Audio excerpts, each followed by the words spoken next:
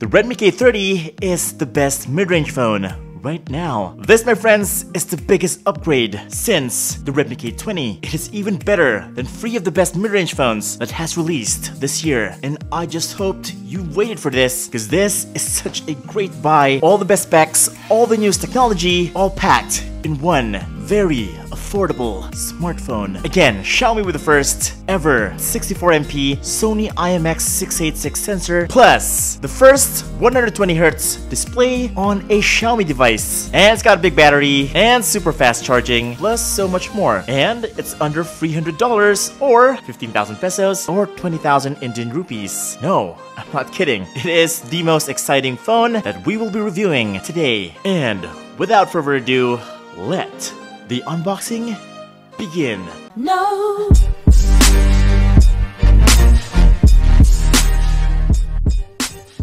Alright, here we go. Now the box looks different from the Redmi K20, but it does retain the Demon King logo right there. Plus, the Redmi K30 text is in rainbow. Pretty cool. And the configuration I have here is 8 gigs of RAM and 128 gigabytes of internal storage. Here we go. So, designed by Xiaomi. Alright, there's the phone. Yes, you're gonna get a mini box right here with the SIM ejector pin and your usual manual and warranty, and of course, the jelly case with a cover.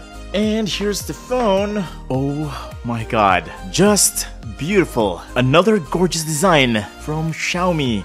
But yes, let me just put you aside for now, because there's something else in the box that is super exciting, and it's actually this. For the first time, Xiaomi has included their flagship fast charging charger in their mid-range device. Guys, this is the Xiaomi Mi 9's charger, a 27-watt fast charger, just what you need on a phone that has a big battery. And of course, it includes a USB Type-C cable. Alright, and that's pretty much it. And here's the phone. Time to peel. And there you go. Now the first thing you're gonna notice here is that it definitely looks like the Huawei Mate 30. Let me just tell you right now that Xiaomi is infamous for copying a lot of phone companies like Huawei and Apple. But lately it's been Huawei, so yeah. They copied the same circular camera setup right here. It is just their traditional camera setup with a circular cutout. I know, it's kinda dumb. It just makes you feel like you're holding a Huawei Mate 30, but it's not. Also, it does look like a coin slot, if you know what I mean. Joking aside, the Redmi K30 is every bit as premium as the Huawei Mate 30. It just doesn't look like the Mate 30, but it also feels like it too. Very premium feeling. It's actually a big departure from the Redmi K20's design. If you remember, the Redmi K20's design was made for the younger audience, like fiery back or icy back, gamer-like feels. But this, they went for a much more premium market. Like, hey, that looks like a very expensive looking phone, much like the Huawei Mate 30, but with Google apps. So yeah.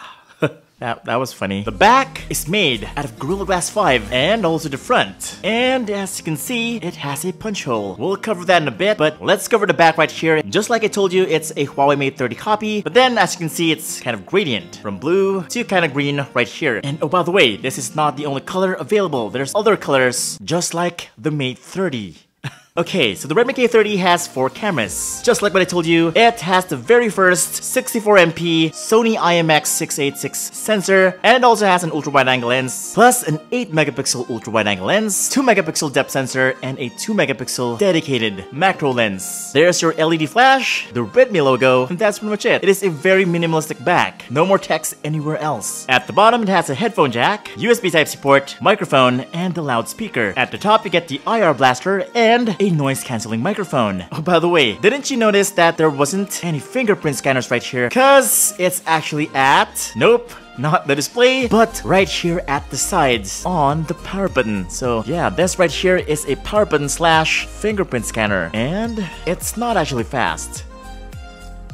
I've seen much faster. This is okay, not that instant. And yes, the volume rockers is right here at the top. At the left side, you get the SIM tray, and good news, it has an SD card slot, plus a dedicated nano SIM card slot, and of course the display. Here it is. Guys, this is a very long display, 6.67-inch, 1080p, 120Hz refresh rate, HDR10 enabled, IPS display. Yeah, you heard it right, it's only IPS. Well, for something that's under 15,000 pesos, and it's also a punch hole. Actually, punch hole designs are quite expensive to make. That's why it's only IPS. Well, basically the punch hole is the place where we put the cameras. Usually it's in the form of a notch, but right here it is in a punch hole. And no, it doesn't mean it's better than a notch design, because as you can see right here, it's blocking some parts of the content when playing YouTube. So there's that. And also, if you're not comfortable with this kind of design, well, there's gonna be an adjustment period for you as the user. But I can assure you, even though it's IPS, quality-wise, it is a very good display. As you're seeing right now, the colors are actually pretty good, very vibrant. And yeah, it does make you feel like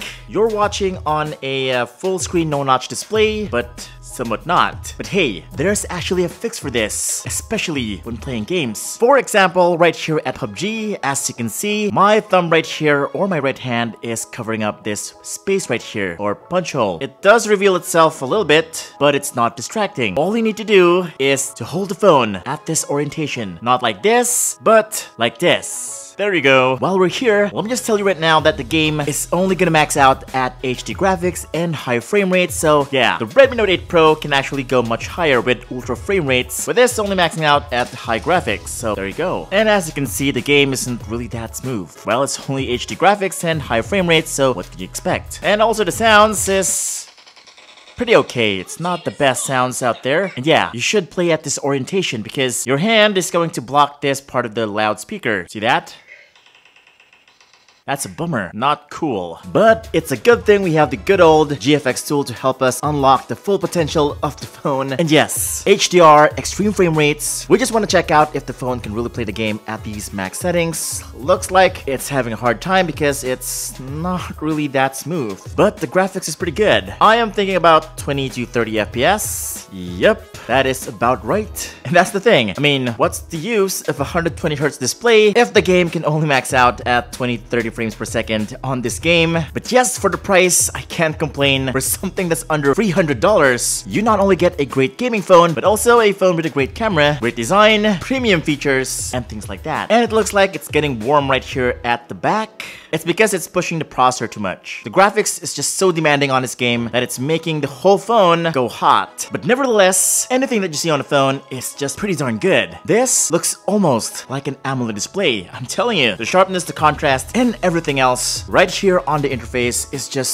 so AMOLED-like. Bezels are super thin though, just like your all-screen no-notch display. Actually, it's pretty much just like the Redmi K30, just with a punch hole. Now don't worry about it. The punch hole is not gonna hide any of the information up here. It's still gonna show the battery, your Wi-Fi, your signal, and everything else. Well, actually, it is just a taller version of the Redmi Note 8 Pro with this quirky design. The phone is surprisingly not that heavy, even though it has a 4,500 mAh of battery and has an aluminum body, which is very much appreciated. Although it is quite thick, even though it's not using a pop-up camera anymore. And I think it's all because of that fingerprint scanner. They had to make it thicker for your thumb to actually fit just right in. Oh, by the way, for me, the biggest advantage of the Redmi K30 over the Redmi Note 8 Pro is this HFR mode. You can pretty much play the game very smoothly right here, as you can see. Oh my god, that looks so good. Plus, you still get that punch hole, although everything else just looks so damn good. The display is super long. A lot can be seen in pretty much anywhere on the map. This is very useful when ganking, setting up for an ambush, and things like that. This is just what you need. Oh, by the way, now let's talk about that 120 refresh rate. I'm gonna tell you right now that a 120Hz display is not gonna be usable inside a game. Well, you can only see that 120Hz performance right here on the homepage, or when you're swiping here at Facebook or Instagram. It is very fast. Sorry, my girlfriend is gonna kill me. So yeah, basically that 120Hz display is just gonna make things look a lot more faster, smoother, and you might not see the difference right here in this video because it caps out at 60 frames per second. But maybe if you times 2 zoom the video right here, you'll just see how fast this thing is. See that? Okay. Fast.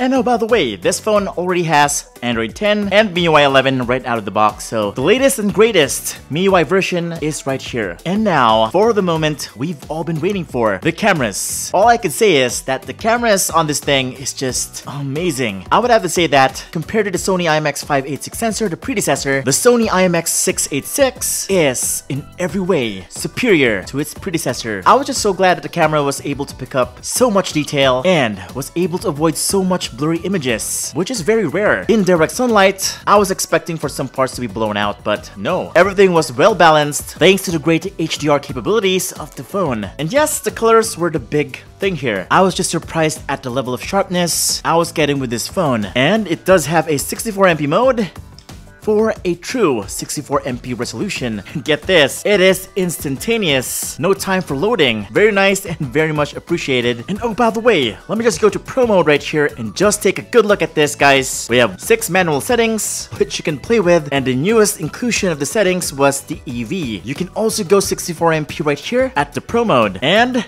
capture a true RAW file. Oh my god, yes, just like the Mi Note 10. Much more affordable version of it, that is. Here's a sample 64 image I took earlier, and just check that out. Oh my god, just look how clear that detail is on the text. Zoom in, and let's zoom out.